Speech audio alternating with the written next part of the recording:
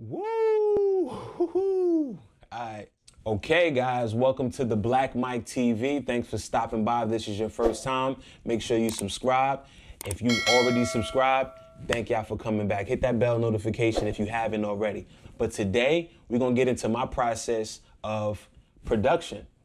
You're going to see my favorite DAW, the main DAW that I use. I'm going to show you guys a bit of my cheat codes and just the process of how it takes to make the Black Mic beat. Production is not a spectator sport. Some tend to get bored. For girlfriends, they like to be in the studio, but they don't like to be in the studio.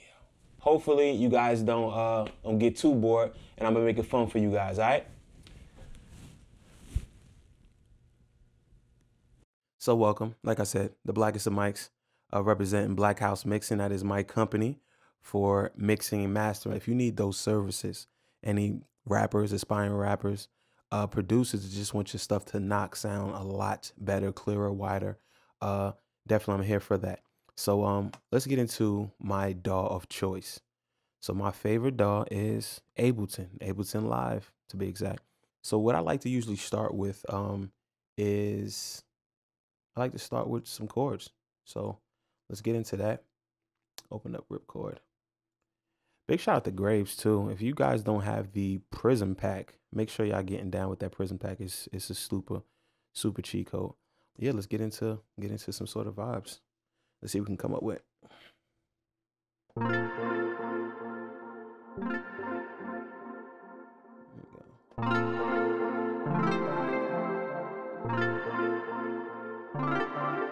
No. Close, but not quite. Let's go.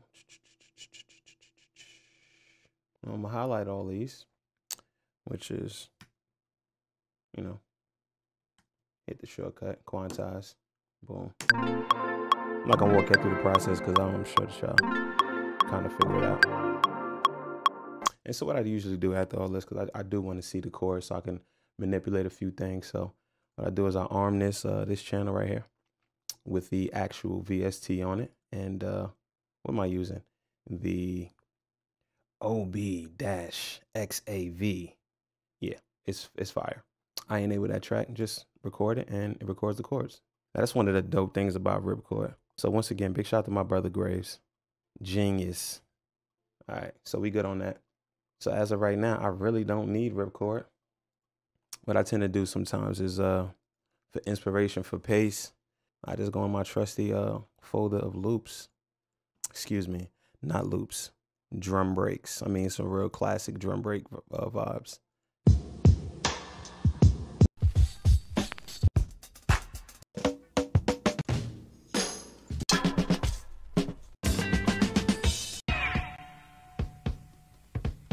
I just go at random to just get these breaks. To be honest, like I just wait for inspiration to come together. Like, so it's my background as a DJ. I just really be trying to mesh everything together and just to see what goes I can come up with. Let me get that down, dude.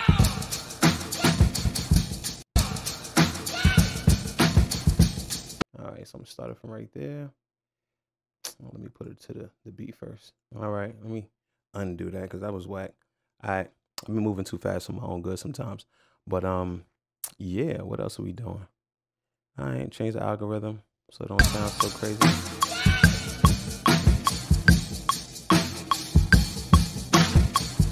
Okay.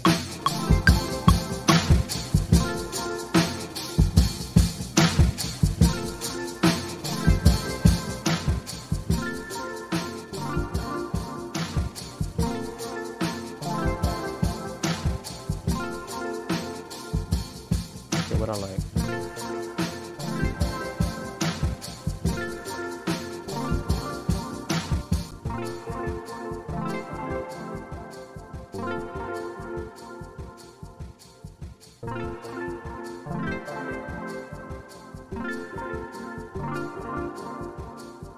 Never know what the outcome is. That's the beauty of it. I don't know where I'm going, but I know I'm going somewhere.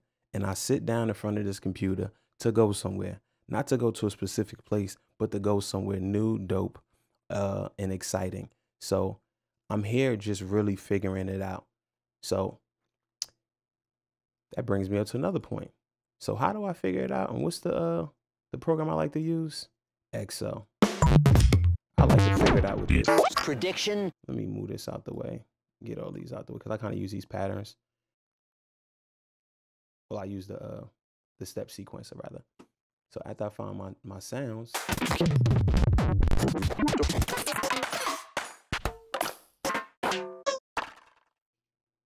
Yeah, this process could sometimes take a long time, but I love it because every sound brings some sort of inspiration. Who knows what it'll bring? I'm just happy to be here, guys. I'm always trying to use my push to do something like keep it a bit more fluid so I don't have to go back and forth from the computer, but I haven't quite gotten there yet.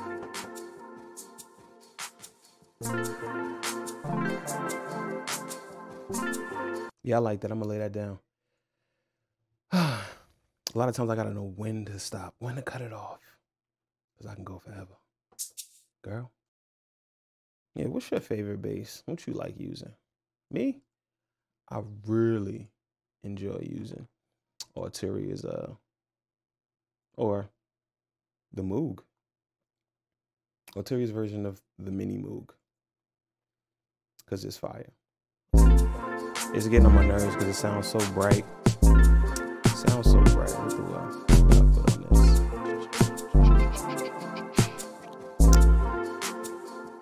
Okay. My little audio sound gooder. Decimort. I'm giving y'all all the vibes. And again, it's not really about the tools, it's about how you use them.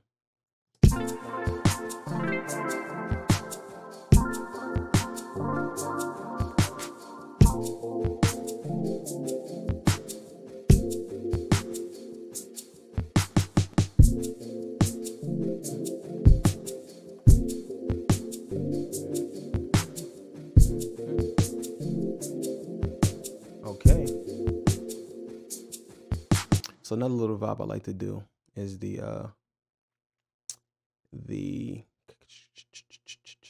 drum bus. That always makes the drums sound crazy. So all right, let me tune it.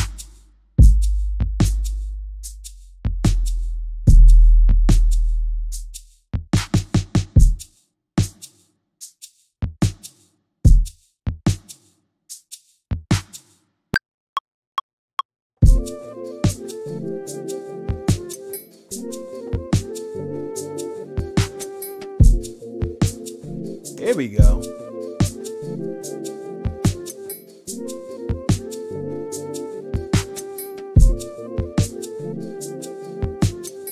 Keep it moving along. I can do this forever. So let's see what we got. Everybody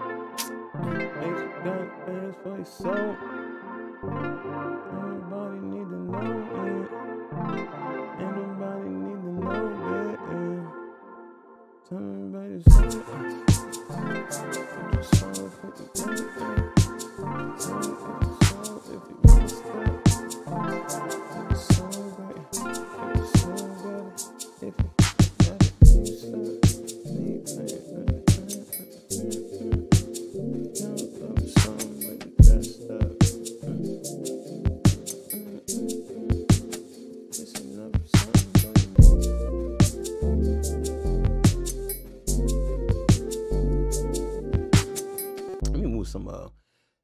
Some of that bass or low end out of that snare.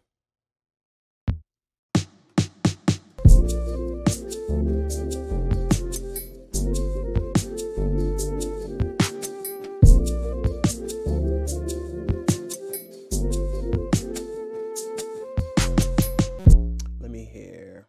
Let me see what the guitar is on. Maybe bring this up. So that was like that. Just as a rule of thumb, try to save your work as you go along. I'm horrible at it. But one of the great things is that Ableton auto saves it for me. So if it crashes right now, God forbid, my work is backed up. And yeah. this is probably the cautionary tale, for example, for you guys to know that you should be doing what I recommended that you do. Because see this right here? This is not what you want. If y'all haven't already, make sure that y'all subscribe right at the bottom somewhere. Or just hit me with a comment, like, you know, what type of stuff you want to see, what you feel like I could have done better, what you messing with, what you not messing with, because we collaborating. If not this video, we're going to do the next one. So just make sure that you stay engaged and rock out with me, man, because we're going to have a lot of fun doing this, all right?